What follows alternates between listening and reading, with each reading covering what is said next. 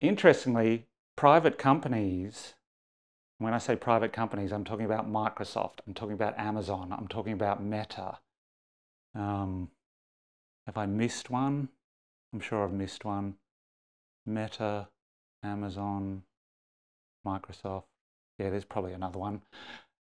They know that their future growth depends on a constant baseload of power which doesn't exist. So the Three Mile Island nuclear power plant in the US, which was due to be completely decommissioned, after the accident in the 70s, it went from 2 reactors down to 1 reactor.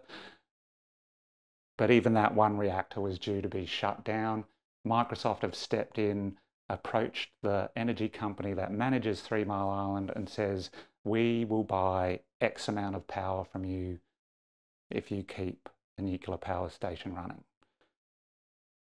So the power company's sweet. We don't have to spend all that time and money to decommission it. We can get it running again, even employ people.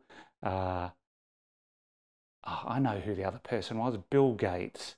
Bill Gates has bought land somewhere to build a new nuclear power plant. Yes, so there's Microsoft, Amazon have purchased a data center that's right next to a nuclear power station. Not sure what Meta is doing, but they are doing something with nuclear power.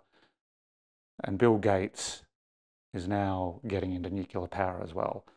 So the tech companies are the ones signaling to everyone that it's now okay to get back into nuclear because we are dependent on everything they make.